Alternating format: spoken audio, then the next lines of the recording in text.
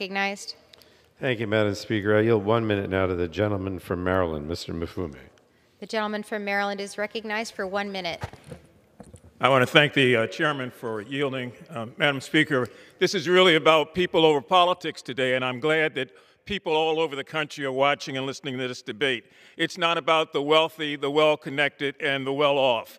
It's about people who believe, like many of us, that we've gone too far without lowering the cost of medicine for everyday people by reducing and capping costs where they are, the $35 cap on insulin, finding a way to close the real gap that exists in terms of affordable care and the extension of the subsidies, making sure that we are really tackling the climate crisis by providing the things that will allow consumers and homeowners to do what they need to find a way to take advantage of the tax subsidies. And most of all, it says to everyone else that this is completely paid for. This is not a tax bill. It is paid for, and it's paid for by making sure that the wealthiest and corporations who really get out of paying taxes don't get out of paying taxes anymore. So it's not about the wealthy, the well-connected, and the well-off. It's about people all over this country, in Baltimore and elsewhere, who want and need this legislation.